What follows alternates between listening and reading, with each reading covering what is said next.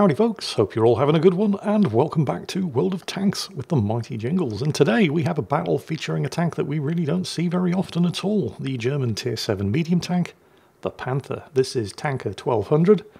He's in a Tier 7 battle here on the Pilsen map. And I think there's a very good reason why we don't really see the Panther very much. It's kind of crap. And I don't mean in the trendy, historical revisionist way, oh, actually the German tanks weren't that good. And I'm not against historical revisionism just for the sake of it. I mean, I think thanks to historical revisionism, we finally managed to dispel the myth that the Sherman was a bad tank, and it took 5 of them to knock out one Panther. But the German tanks weren't bad. And I am getting kind of tired of seeing all these clickbait videos on YouTube saying, well, actually the German tanks were bad. They weren't. The Panther in particular had a way better gun, better armour and comparable mobility to the T-34 and the Sherman. It definitely wasn't a war-winning tank though. I mean, obviously Germany lost the war. But it wasn't a war-winning tank in the way that the Sherman and the T-34 were, because the Sherman and the T-34 were cheap to manufacture, reliable, good enough, and were produced in the tens of thousands. Not something that you could say about the Panther or the Tiger or the King Tiger, because while pound for pound the Panther was a better tank than the Sherman or the T-34, it was hideously expensive, monstrously over-engineered, not particularly reliable, particularly the transmission, and Germany could only produce one of them for every 10 Shermans and T-34s that the Allies churned out. So, yeah. But taken on its own merits, it was not a bad tank. It was a pretty good tank. You know, as long as the driver didn't gun the engine too hard for too long and burnt the transmission out, but yeah. Fortunately, here in World of Tanks, they don't model tank reliability. Can you imagine if they did? Just stop and think for a second about just how popular the Chieftain would be if tank reliability was modelled in this game, and 30% of the time when you enter the battle in the Chieftain, the engine wouldn't start. Yeah. No. Well, despite the fact that vehicle reliability is not modelled in World of Tanks, so the Panther at least doesn't have that against it, I'm still going to go ahead and say that in World of Tanks at least, the Panther is pretty bad.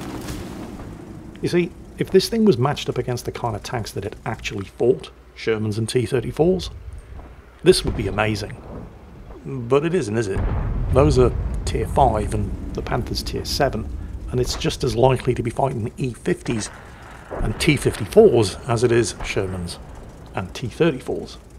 And that's kind of just the start of the Panther's problems, because while in reality it had an amazingly good 75mm gun, and even in game the L70 is still a very, very good gun if you're shooting at Shermans and T-34s. Tier 7, however, not so much, which is where this monstrosity, the 75mm L100, comes from. It does have way better penetration, 198mm, and it is extremely high velocity thanks to the long barrel. But the aiming time is absolutely horrible, and it still only does 135 average damage per shot. It's just not good enough. Ooh, KV2. Oh, engine fire. Yay! Too cheap to pack a fire extinguisher. The thing is though, what are you going to do? Because I mean, if the Panther was Tier 5, the same tier as the tanks it was supposed to fight and beat, it would basically be overpowered. We've caught the T-43 on the way. Getting in close where the T-43 can't actually get the gun down low enough in order to hit his lower glacis, which is the only realistic place a T-43 can expect to beat a Panther from the front. But I think the Panther's problems could all be solved if it was a Tier 6 rather than a Tier 7 medium. Oh, now the T-29 with its 105mm gun could be a problem, but oh, hung up on the rocks. No, that's alright, he's good. That could have been embarrassing. But they're never going to make the Panther a Tier 6 tank. And they're never going to make the Panther a Tier 6 tank because they kind of addressed that by introducing the VK3002M, which is basically a mostly historically accurate Panther at Tier 6, where this tank always should have been, with other contemporaries like the T-3485. Unfortunately, the existence of the VK3002M means that the actual Panther is pretty much stuck at Tier 7, and it's just going to have to learn to like it, which is kind of why the Panther is a bad tank in World of Tanks, because it's a Tier 6 medium stuck at Tier 7 with a made-up gun, this L100, in an attempt to slap a band-aid on the fact that it is a tier 6 tank stuck at tier 7. And this gun, I mean, it addresses the subpar 150mm penetration of the actual L70 75mm gun that the tank was fitted with, by boosting the penetration up to 198. And it is very accurate, I'll give it that. But 135 average damage per shot at tier 7, I mean, you can make that work.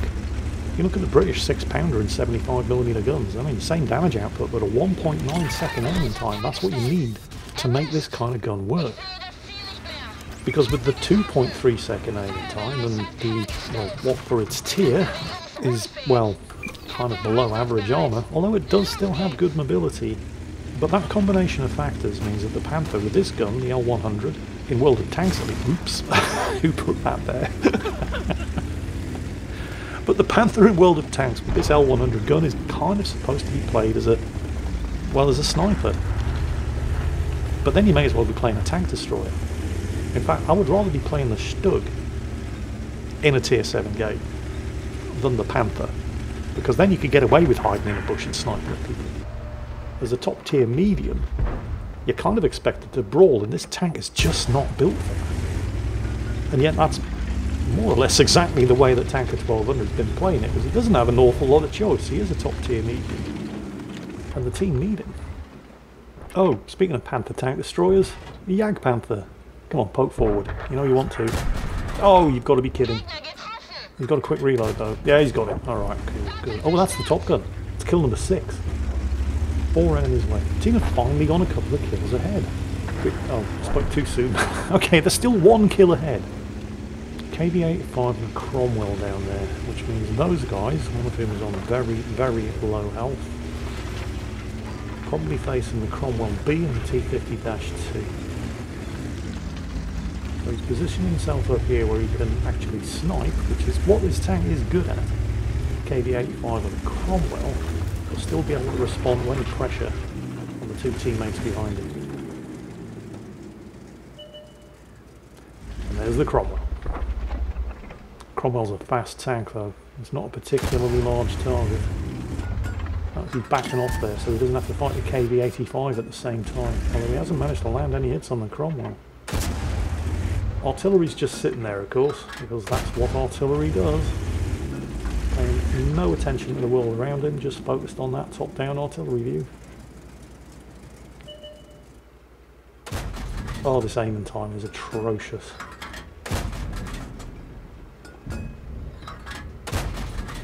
Yeah, there's the ram. He's going to follow it up with a kill. He's just not, I mean, he's only got the, doesn't have a very large target to shoot at, and the range is bad, but actually scoring hits now. Unfortunately, the Cromwell's going to get away.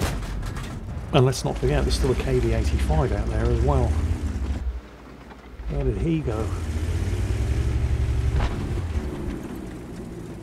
Well, on the bright side, nobody's going to be rushing the base anytime soon, not with him covering it from here.